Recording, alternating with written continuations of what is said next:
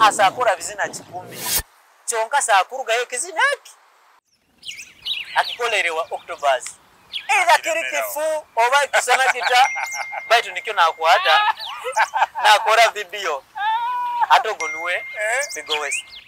I'm the first person who started to learn the keyboard. I was taught by a guy, is now a RDC in Fort Portal, is called Bamha Alan.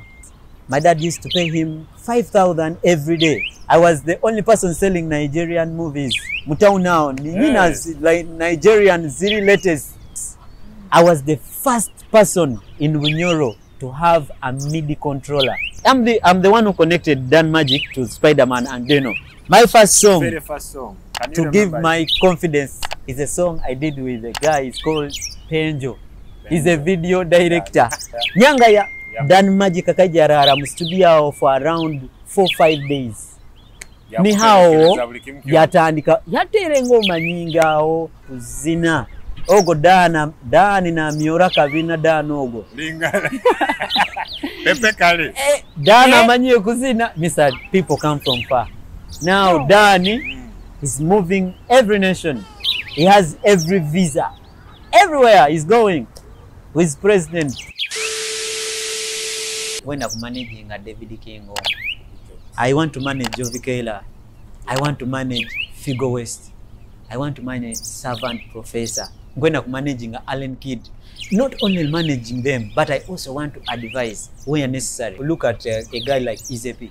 Izepi believes in himself, right? Yes. But he's not talented.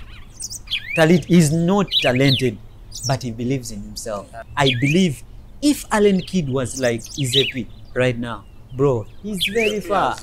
Management is everything, I believe. Chonka nakyo kikusigikira. You will manage someone, for example, njakuruga yoko managing muzini for sure ali mufu. Bintu bino bikusigikira okumanaging oha.